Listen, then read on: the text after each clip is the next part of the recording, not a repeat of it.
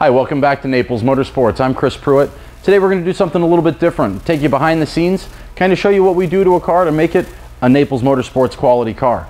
This here is a 2002 360 Spider. I actually purchased this car from the previous owner. He didn't have any service records or anything like that to it. And the car needed a little bit of work as it was. You know, the dashboard was shrinking a little bit, a couple other things. So I want to show you what we're doing to it. You can see first and foremost, the front bumper is completely off the car. If you look on this side, I've actually got it right here. It's been completely refinished. The underneath of the bumper is completely refinished, taken off the car, done the proper way. So there's no more light scrapes underneath. There's no stone chips on the front fascia. None of that. It's just going to be ready to go, as close to new as you can possibly get.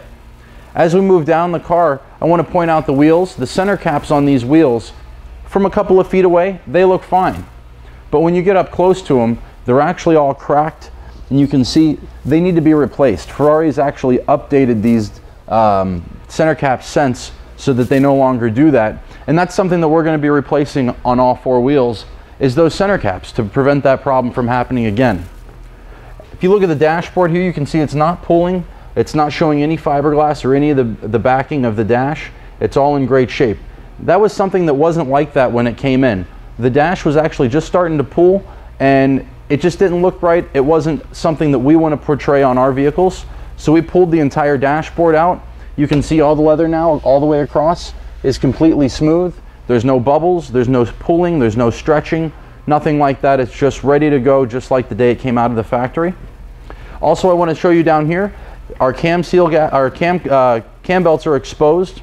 This is an access panel. This was one of the biggest turning points for the 360, was the fact you no longer had to drop the engine out to do a cam belt service. This is actually your cam belt right here. You can see we've got the one on the passenger side off, getting replaced. It'll get new bearings, it'll get new rollers, all of that. And if you look, I don't know if you can see it from this side, but you'll be able to see it from the other side. The cam covers are actually off. We're going to be replacing the cam cover gaskets and the cam seals, as they were both starting to get a little bit of an oil leak. We try not to spare any expense on our cars. There's definitely a reason why we tell you our cars are the best in the country, and that's because we're the only dealership that goes through our cars this extensively. Everything that needs to be addressed on this car will be addressed. There's actually a small leak at the AC compressor. That's going to be taken care of as well. You can see we don't have a service shop for nothing. We actually use it.